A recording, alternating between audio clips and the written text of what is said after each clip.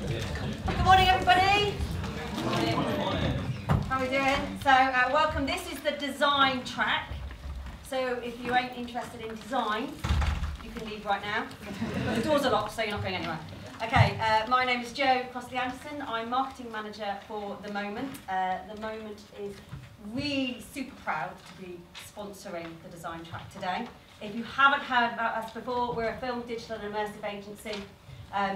We've got about 80 people up in Estover with our creative studio up there, and we're actually part of a wider communications group called the Creative Engagement Group.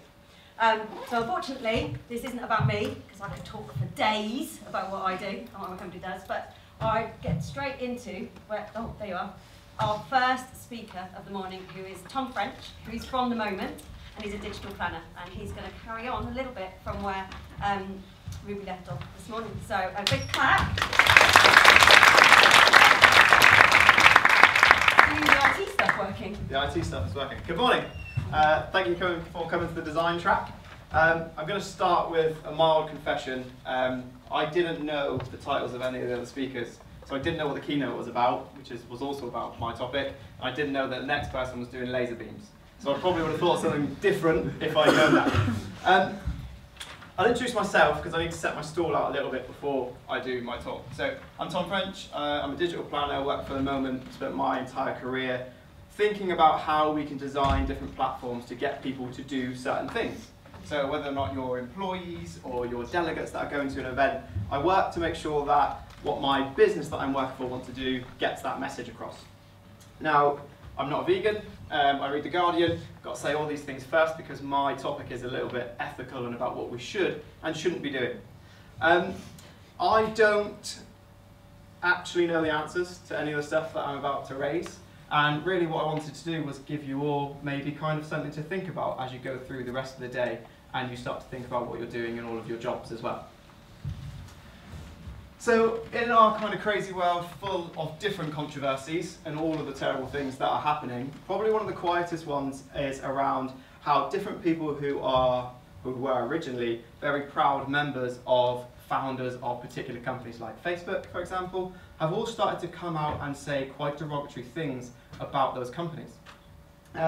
The big one for me, and the one that I'm going to touch on the most, really, which is about behaviour and how people have created things to make particular behaviours happen, is Facebook, when they started, from the very beginning, looked at how they could exploit weaknesses in us as people. So they looked at what made up our kind of material makeup and said, I need to exploit that because I need to make money off the back of it. Now, it's kind of a not really considered thing if you watch all the film series and stuff like that. It's actually about how they were a couple of dorm room people who created a social network. It's in their original investor pitch that they were going to base advertising off the back of it. They were going to sell what we were doing to advertisers. So what I kind of want to start with is, what is our responsibility as creatives when it comes to behaviour design, or when we're creating things where we want people to do something that maybe consciously or subconsciously they're not aware of? What we're basically doing is creating habits. Is that a good thing? Again, like I said, I don't know all the answers to this. But when you think of habits and you don't think of technology, you generally think of lots of negative things. So smoking and drinking and gambling, and lots of things that have societally negative impacts on our lives, for people and for communities. But in technology, we actually celebrated the fact that we can create habits. We wrote books about it that went on to sell millions, and most of you, or some of you, have probably got somewhere a copy of how you can trick people, or you can create things to make people habitually take part in your products. Is that good? Should we be doing that? If the smoking industry was to say, oh, we've got this new way that we can really get people addicted to cigarettes, we'd all be in moral uproar. But we pressed on and went, yes, we know how we can hook people. We created things like faking update loads. So when you go onto Twitter or Instagram, for example, and it says it's updating, that's just to trick you. It's a psychological effect that they put in on purpose. There's no reason for that to actually have to take that long. So we did that because we want to kind of create this idea of you're going to get a reward. And it all stems from this horrible dirty tactic of variable rewards. When we started to look at how we can create habits, everybody looked back onto an original study that was done by Skinner, which was performed on rats. What he did is he put lots of rats in a box and he gave them one lever. What he got them to do was pull the lever every time they wanted food. After a while, the rats kind of fell into a routine and they would basically pull the lever when they were hungry. So when they consciously decided, I need some food, I'll pull the lever and I'll get one piece of food. What they did was they changed the amount of food that the rats were going to get every time they pulled the lever. And the rats very quickly broke out of their routine and began to pull the lever as often as they could, all of the time.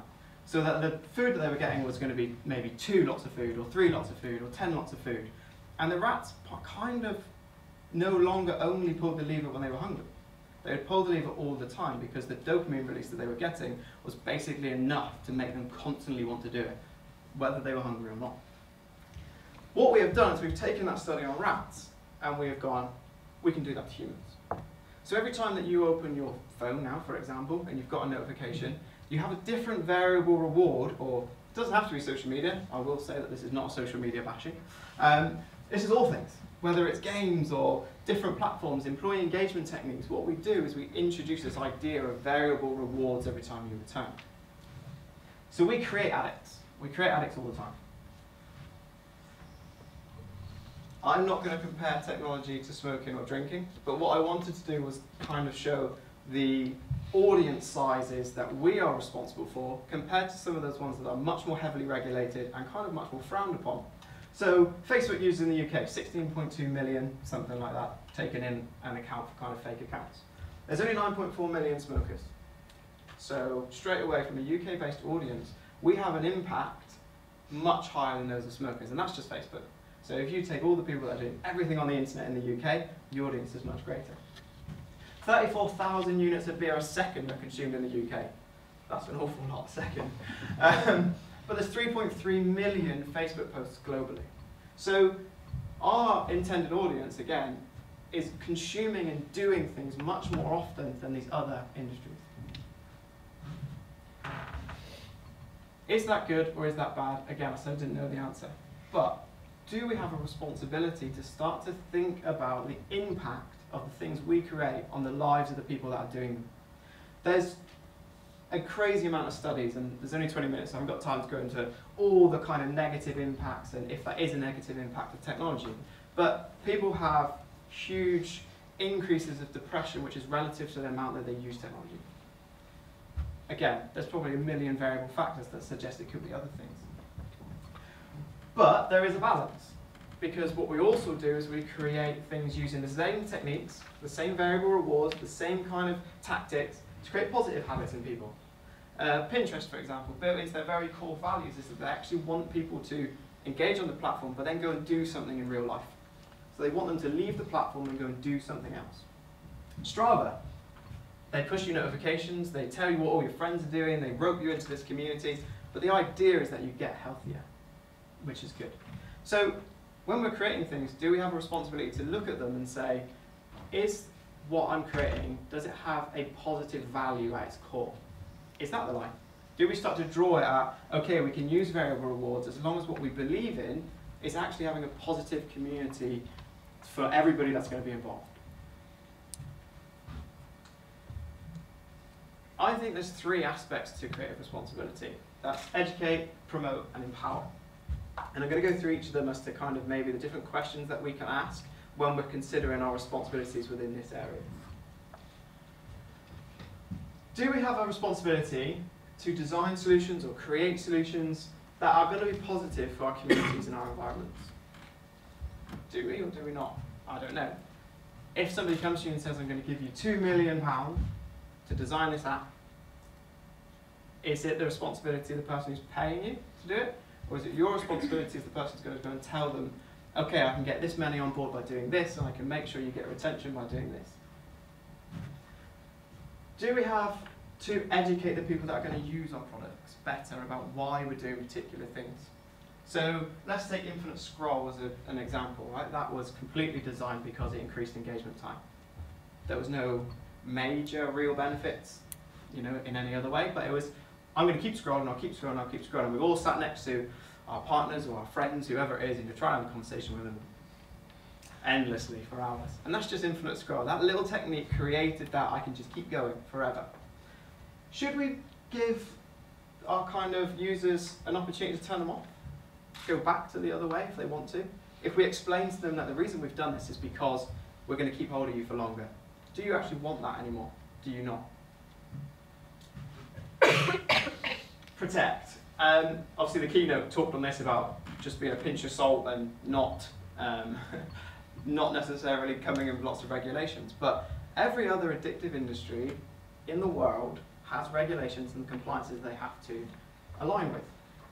And this is ultimately to protect the people that are consuming their product. So if you go into a Bookies and you're a regular in a Bookies and you're on a watch list, you can't pay. If I'm a barman in a pub, about to apply for my license and I've been given a license, if you're too drunk, I can't serve you. We don't have any of those sorts of moral lines that are drawn up by law. But as creatives, do we have a responsibility to protect the people that ultimately we want to engage with our product? And kind of finally, should we always start to think about our products as empowerment tools? Should we always try to make sure that what we're doing actually empowers end users instead of hooks them, instead of creates habits for them? Do we want to create tools that don't unconsciously, and I'm not saying that everybody is evil and that we all go out and we create these tools to kind of rope people in and capture them, but should we make sure that, yes, we get our message across, but we don't permanently affect the life of that person in any other way whilst we're doing that? Is it our responsibility to make sure our product doesn't damage that person? Of course, there's ethical and there's moral reasons as to why we should do this. That's, those sorts of questions need to be answered. But I also think as an industry, we need to protect ourselves. The more kind of enlightened we do become about technology, we, as a group, are probably much more aware than our friends and family about how the internet works. And that's enlightenment for me. You need to understand what's being done to you. So we need to protect this industry, because the more enlightened people are becoming, the more they're starting to think of technology and the creative industries as harmful to society.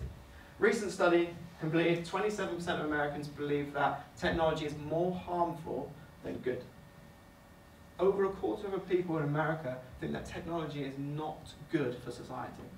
Now, if you want to kind of make that as an extreme argument, you could go all the way to the end and go, once you get to a certain tipping point, people will give up on technology. They won't use it, they won't get involved with it, and all of the collaborative and beneficial things that we've seen in the past 10 to 20 years could start to be undone. So do we have a responsibility as creatives to make sure that our industry is represented properly and is represented morally? This is a long quote, but if you are interested in ethics and around creative and what we can do, because I think that it's not going to happen from Silicon Valley, it's going to happen from people like us. Because Silicon Valley is so embedded in this business model of they need eyeballs, that all their KPIs are based on engagement, it's always based on how many people are consuming our products. So people kind of outside of that ripple effect can start to make much more conscious decisions about what we're doing. But Tristan Harris, his story, for example, is he founded a startup, Google bought him out, he was a product manager for that startup, and whilst he was in Google kind of thought, this is not right. Everything we're doing is just not right. It's ethically wrong. So when he went to leave Google, they actually said to him, why don't you become our design ethicist? And you can go around and you can talk to all of our product managers to make sure that they're making the right decisions for the product and the user. And he's got some fascinating insight into how Silicon Valley and psychology and all that works. But how, as kind of individuals, can we start to look at our own work and go, is this right? I think it's the simple question of, am I creating something that allows people to make free choice? Or am I creating something that's going to give someone the illusion of free choice? So for me, as someone who writes user journeys all the time, I am consciously always trying to make people go down a particular route. Should I start to think of, well, at what point can they get out of this? What point can they come out of this loop that I'm always creating for them? And it's just about freedom. Is it an illusion or is it real? So, like I said, I don't have any answers really, just kind of was talking for 15 minutes, but what should we start to think when we're looking at our own work? Firstly, what I'd like everyone to try and do really is go, in this unregulated industry, do I have a responsibility for the impact I have on someone else's life?